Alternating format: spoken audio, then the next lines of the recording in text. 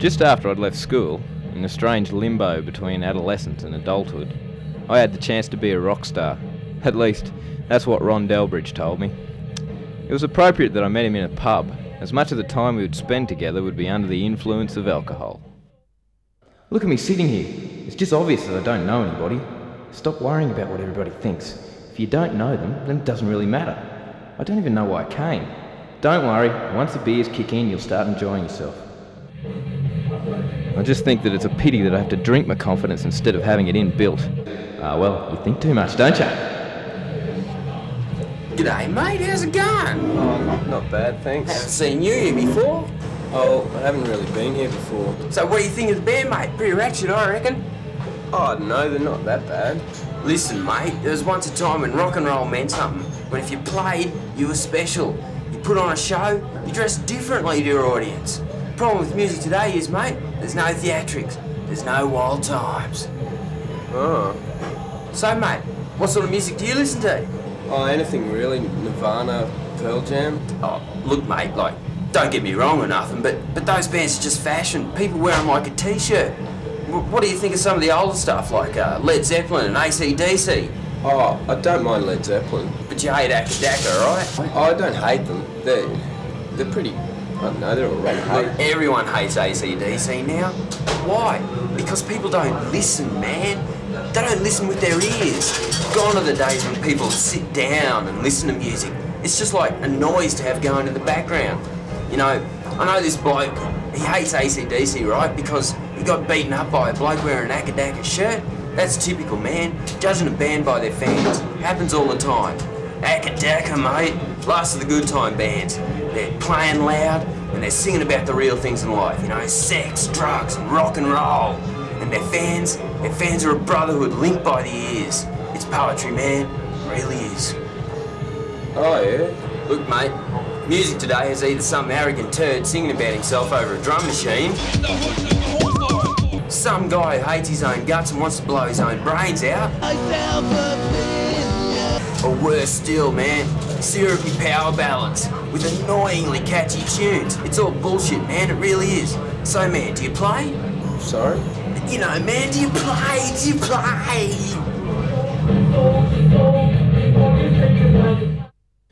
At the time, I'd only been playing bass for a few months, and hadn't even thought about joining a band.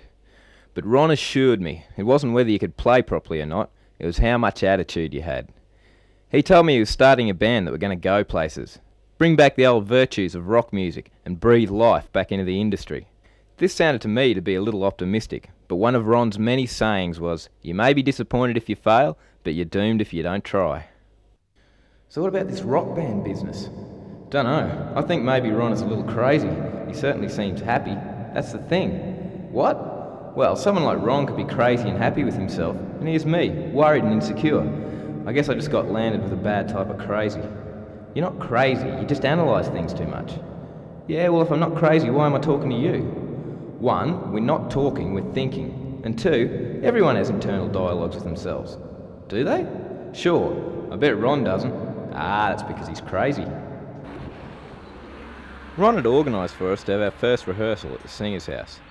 The singer was a bit older than us and lived with his grandmother, but she was apparently going deaf and wouldn't mind the noise.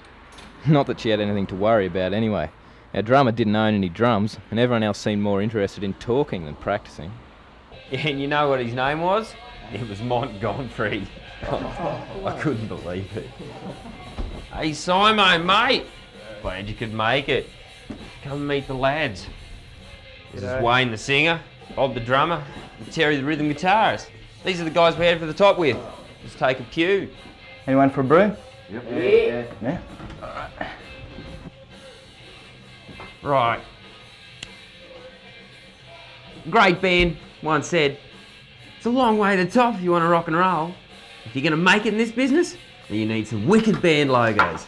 Here are some I've been working on.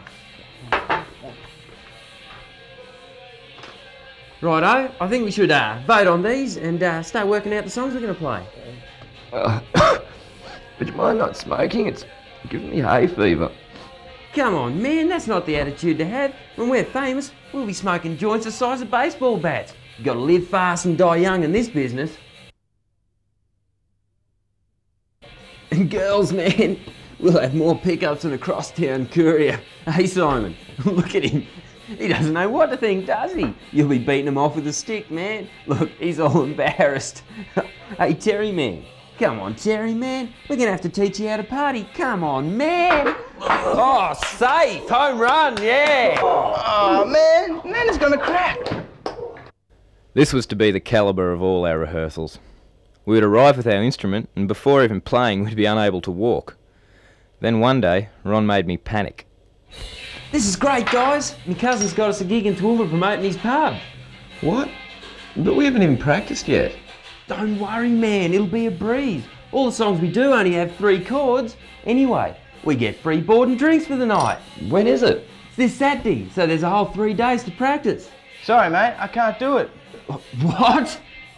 Look, we've been moving heaps of stock at work lately. You know, I've got to do overtime. But man, this could be a chance to never have to work again. To live the rock and roll dream. Look, I can't, okay, Ron? You can't expect to give me 3 days' notice to go waltzing off to bloody Toowoomba. I've got people relying on me, you know? Well, we're relying on you, man. You know, one day you'll be driving off to work in that metal coffin of yours with the rest of the slaves, and you'll wish that you'd taken the big risk, mate. You know, there's a whole world waiting out there, and... Shut up, Ron! I'm gonna need to get a drum kit, hey.